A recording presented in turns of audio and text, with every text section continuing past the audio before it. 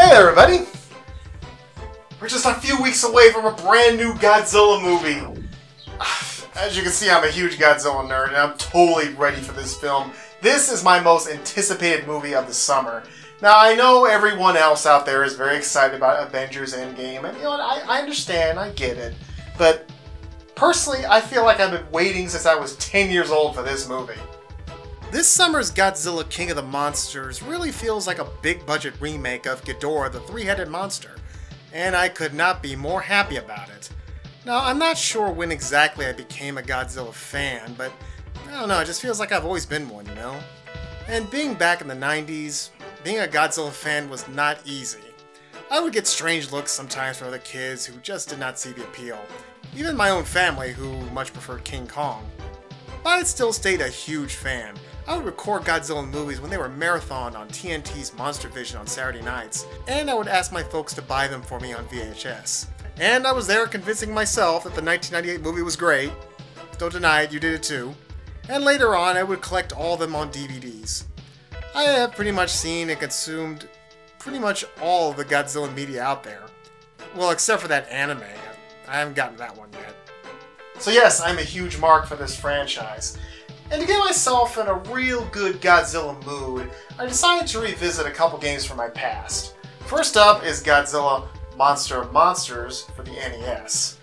Now, look, I understand that there are a lot of Godzilla games out there, a whole bunch, but the games I'm doing here for this review series hold the most nostalgic meaning for me. So, let's get started. I still remember as clear as yesterday when I first beat this game. It was on a Saturday morning, and I woke up early and played it all the way till noon, and when I finally conquered it, it was a great moment for me. And then my mother walked into the room and said, "You've been in here for too long, now go outside." In any event, I loved this game as a kid, but as I got older, I kept hearing about how everyone thought this game was bad.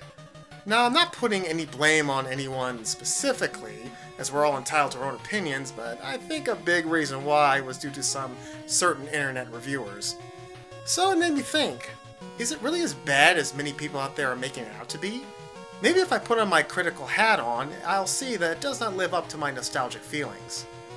So, let's take this one step at a time. This game was released in 1998 in Japan, and then the following year in the US. It was developed by Compile and published by Toho themselves. You know, I'm a little nervous about releasing this video because, as we all know, Toho is pretty anal when it comes to Godzilla content on the web. And I'm trying to avoid copyright hammers here. Now, as for the story, we have the aliens from Planet X, who were the bad guys from Invasion of Astro Monster, or Monster Zero, or Godzilla vs. Monster Zero. Why there were so many old Godzilla movies that had so many alternate titles is just beyond me. Anyway, they declare war on planet Earth because they're assholes. I don't know. They launch a space fleet along with a group of space monsters to take us out once and for all. The Earth counters with their monster defenders, Godzilla and Mothra. And so they go to war with the solar system as their battlefield. Now, this is a one-player game as you control Godzilla and Mothra. Each planet is presented as a grid and functions like a chessboard, with you and the enemy taking turns to move your characters along it. In each space, there are mountain ranges, jungles, volcanoes, crazy vortexes, cities, and command centers. The goal is to wipe out the enemy monsters and capture the enemy headquarters. Godzilla and Mothra each have different abilities. Godzilla can move 2 spaces along the grid, while Mothra can move 4. When you pick where you want to go, you then go to side-scrolling mode, and you move from left to right, battling through the spaces that you selected. Now for Big G, he's not very agile at all, but he does have power on his side. He can punch with the A button, kick with the B button, and jump with the up directional key. Ahem. Yeah, he does look pretty silly when he jumps, and he does not bend his legs, but whatever. He can also do a nice tail whip when you press down and B. If you do it quick enough, you can actually do a jump tail whip, which can be useful, especially in these city areas. Mothra, thanks to her flying abilities, is much more agile, as she can dodge and weave. For her main attacks, well, she just has one, this small I-beam. I know a lot of people don't like using Mothra in this game. Some just like to kill her off immediately and then just use Godzilla through the entire run, but I never had a problem with her. I like using both monsters in this adventure, as they both have their strengths and weaknesses. I don't care what anyone says, Mothra is awesome. During the side-scrolling, you'll get everything thrown at you. The enemies have laser cannons, tanks, missile launchers, Super X's, evil totem poles, huge doors, whatever the f these things are, jets, acrobatic UFOs, even bombers from the top of the screen, good god. Godzilla walks through these attacks, but can destroy them with his punches, kicks, and tail whips, along with obstructions like mountains and the sort. But he can also flinch backwards if he takes a hit that really hurts him. As for Mothra herself, she can be forced down to the far left of the screen, so it is very important to keep an eye on these red capsules that appear randomly when you destroy objects. These things can fill up your energy quite a bit, and you will need them, because if you take your eye off your health meter, well, your life can get drained pretty quickly, which could lead to an untimely demise. Fortunately, there are times where you'll get aid from friendly vessels that drop beams from the sky that will help destroy enemies or turn into red capsules.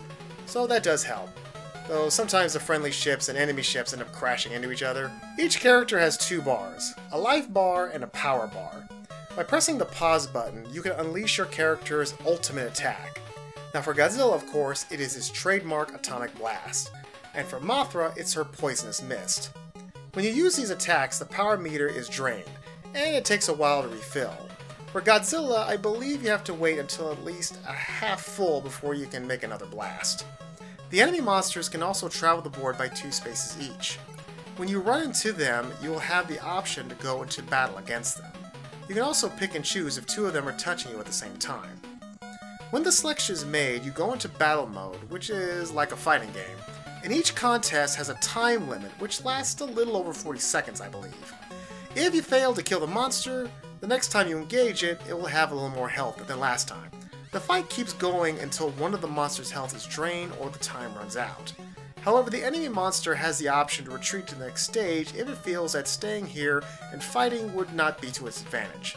That's right, you better run! On Earth, you start off against Ghidorah and Moguera. Ghidorah barely does any damage as he just bounces up and down and swipes at you with his tentacle. He's just there to annoy you. While Moguera fires a laser beam. When you dispatch the 2 monsters on the field, you will then move forward to capture the enemy base. In doing so, you will move to the next field. The fields are Earth, Mars, Jupiter, Saturn, Uranus, Pluto, Neptune, and finally, Planet X. Some are huge areas, while others are compact pitch battles. Each field will feature the monsters from the last field, and a brand new one. The further you advance in the game, you will start to level up.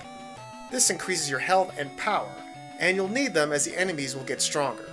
Along with Ghidorah and Medora, you'll have to contend with Varan, Hedorah the Smog Monster, Baragon, Gigan, Mecha Godzilla, and finally, King Ghidorah. Now I like using certain monsters against certain opponents. For example, it takes a little too long for Mothra to take down Ghidorah, so I use Godzilla's breath to take him down quicker. But for Gigan, his buzzsaw can actually give Godzilla some problems, so Mothra's I-beam is the better way to go. Just find the weak spot and avoid his laser blasts. But be warned, the most dangerous being in this game are not the monsters, no, it's this thing. This fireball monstrosity can follow your movements. You'll have to maneuver around and jump up or down to avoid it, because this thing, when it hits you, hurts and will drain your energy quickly. it can be really hazardous early in the game when you're not powered up all the way yet. I swear this thing back in the day put me on the edge of my seat. I knew if I was not careful, it could take me out in a heartbeat. When reaching Planet X, both Mothra and Godzilla should be maxed out. After mowing down all the space monsters and capturing the Planet X headquarters, your adventure comes to an end. With the Earth saved, Godzilla and Mothra return to hibernation, while Planet X sends one final message, letting them know that they will be back. Even though we are running away, we are still victorious! Now the visuals in this game I always found to be quite good. All the monster designs are very detailed, or at least as much as they can be for the old 8-bit console, which gives the game a great variety. Yes, I know the complaints about it. Why am I on an alien planet? I want to be crushing buildings, not weird tree monsters. I don't know, it just never bothered me personally. I enjoyed the epic nature of it all, traveling from one planet to another, going to battle in the solar system. It just worked for me. Overall, I find the presentation to be quite strong, along with the sound effects, which includes the roars from the creatures. The music also feels very faithful to Godzilla movies as well, especially the theme songs for the villains.